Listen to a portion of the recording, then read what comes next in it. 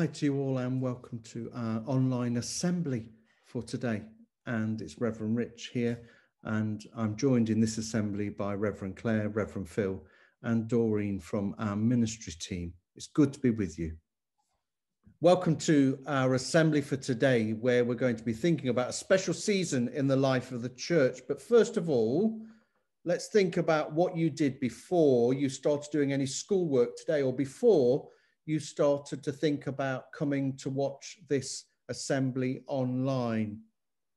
I'm sure that most of us had to get up, first of all, get out of bed, to get washed and dressed, to have our breakfast, to clean our teeth, although some of you might still be in your PJs. All of that was helping us prepare for the day ahead. What preparations would you have to make for these events and activities that we mentioned? We'll come up with some answers and see if you can at home as well. So if you were going on holiday, what might you need to do to prepare? Book somewhere to stay. Buy tickets for travel. Make sure your things are packed. Make sure there's enough petrol in the car.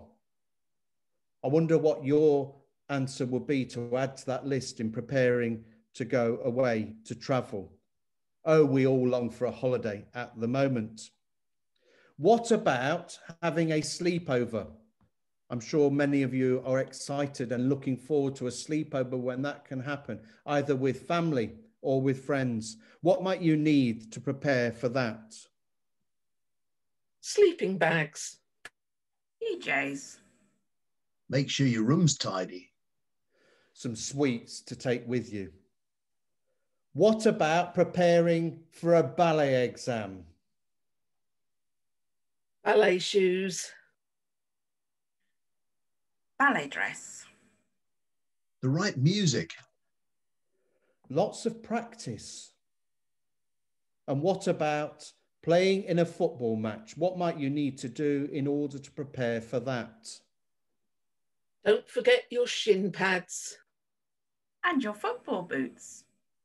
Get lots of practice in. Be a team player. So I wonder if you can come up with some answers yourself for some of those things, those activities, or you might want to think about some other activities or events that you can think about how you prepare for them.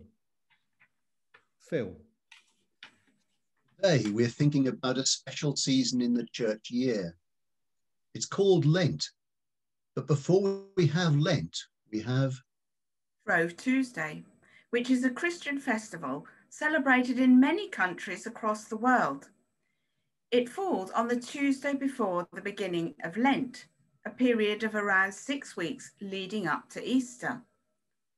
During Lent, Christians give up luxuries to remember when Jesus went into the desert for 40 days to pray and fast.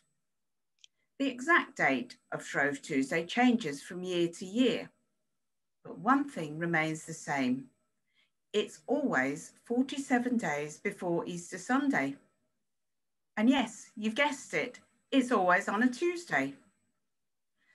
The name comes from the old word shriving, which means to listen to someone's sins and forgive them.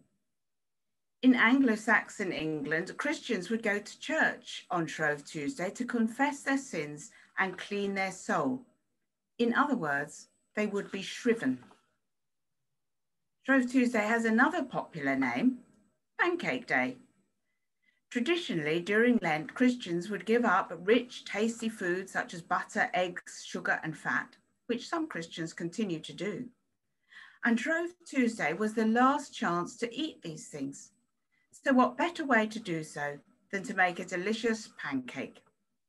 Today, people whisk up these yummy treats on Shrove Tuesday, and they add all kinds of tasty toppings such as fruit, honey, chocolate, and ice cream. What is your favourite pancake topping?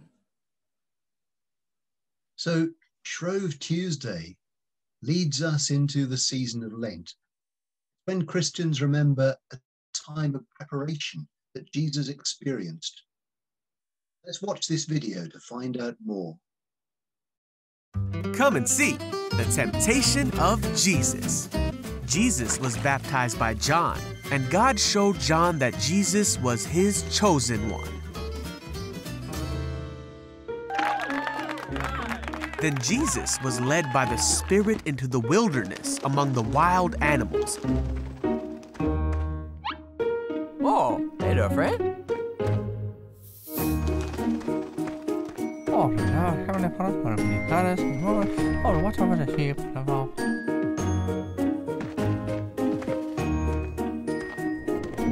For 40 days and 40 nights, Jesus didn't eat anything. So he was hungry. Satan came to him and said, "Hey, if you are the Son of God, tell these stones to become bread." Jesus knew God's word, and so he answered, "No, the word of God says people don't live by bread alone, but by every word that comes from the mouth of God." And so Jesus passed the first test.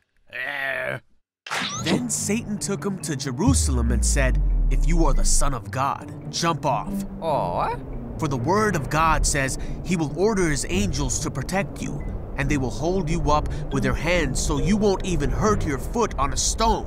wait. But Jesus said, "The word of God also says you must not test the Lord your God." No. And so Jesus passed the second test. So Satan took him to the peak of a high mountain and showed him all the kingdoms of the world and all their glory. Satan said, "I will give it all to you if you kneel down and worship me." But Jesus said, "Get out of here, Satan, for the word of God says you must worship the Lord your God and serve only him." Then Satan went away, and angels came and took care of Jesus. And so Jesus passed the third and last test. For the first 30 years of his life, Jesus lived at home in Nazareth. At the age of 30, Jesus knew that he was about to start his public work. He was about to start teaching people about God and performing many amazing miracles. He knew that it wouldn't be easy and that eventually it would lead to his death.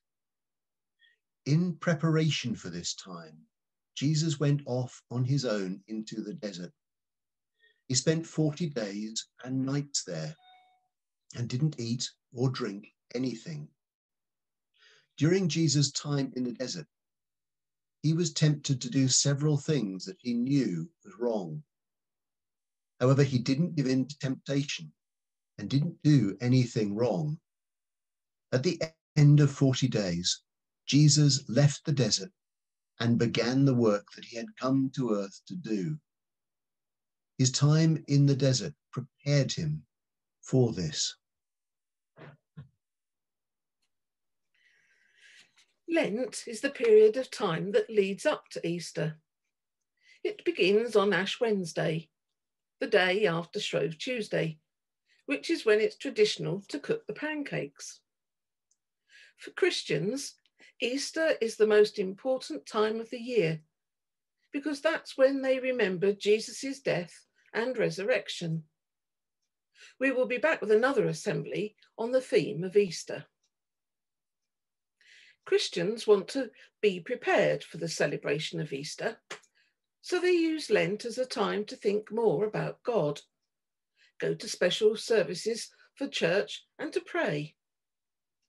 Lent lasts for 40 days and nights, but it doesn't include Sundays, which is the same length of time that Jesus spent in the desert preparing for his work. Lent is meant to focus on Christians' minds on God, but it also helps them to think of others who are not as fortunate as they are. As part of Lent, Christians often give up something for 40 days, just like Jesus went without food in the desert. For example, people might give up chocolate, watching TV, and so on. In recent years, there has been a move towards starting something positive during Lent, instead of giving something up. Examples would be tidying your room, saying something encouraging to someone every day, making your bed, or doing your schoolwork without complaining.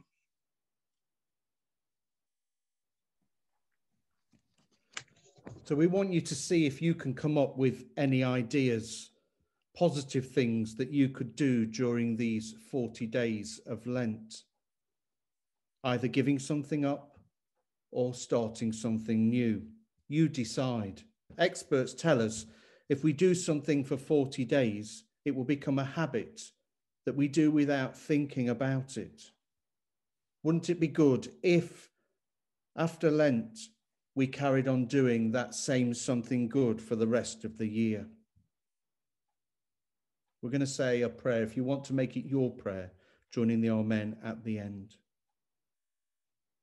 Dear Lord, thank you that during special seasons in life, there are times to stop and think. Help us to find time to be peaceful and silent. Thank you for times such as Lent that remind us to think about you and consider what we can do to help others. Please help us always to be prepared to help other people. Amen. Have a good day. We'll see you next time for Assembly.